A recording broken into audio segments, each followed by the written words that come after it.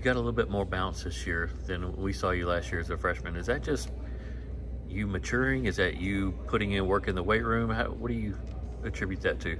Yeah, I did.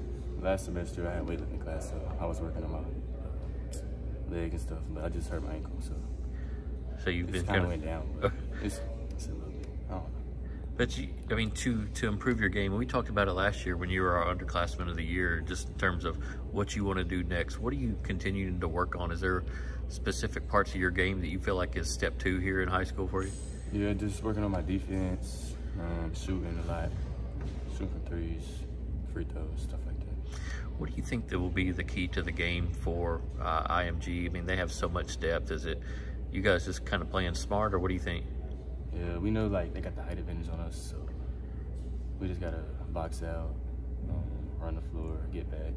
A lot of Tennessee fans watching this game for Jaden. Of course, you obviously got an offer from Tennessee. And what is your relationship like right now with the Tennessee coaching staff, and how much do you communicate with them?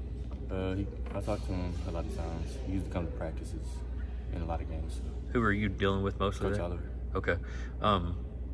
Like, where does Tennessee kind of rank in all this with you? Like, for colleges? Yeah. It's just, it'll be home, so I really don't have no ranking yet. No. Yeah, I mean, just whatever.